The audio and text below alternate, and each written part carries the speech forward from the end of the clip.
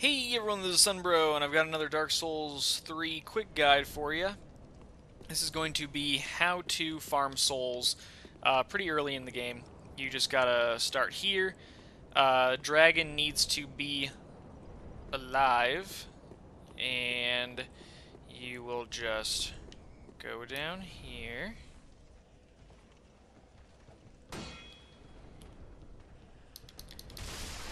Kill this guy. You'll need a bow or crossbow.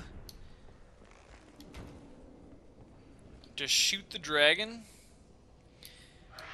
and then it will shoot fire, burning everything over there. And it's the tick kind of damage, so that includes the night, so you automatically get over 500 souls. So with killing that guy, you pretty much just rinse and repeat that. For example, so doing that 5 times is over 5,000, or 10 times is over 5,000 souls.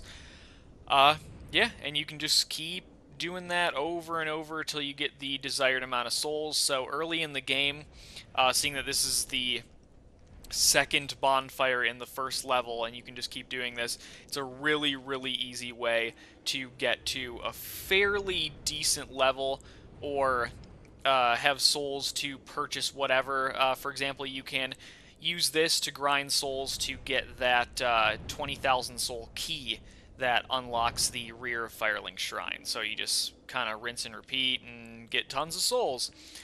So I hope this helped, and I hope you all enjoyed. Remember to praise the sun, and I will see you all next time. If you enjoyed, feel free to like this video and subscribe if you haven't already by clicking the button at the top there. I'd really appreciate it. And I hope you all enjoyed. Remember to praise the sun, and I will see you all next time.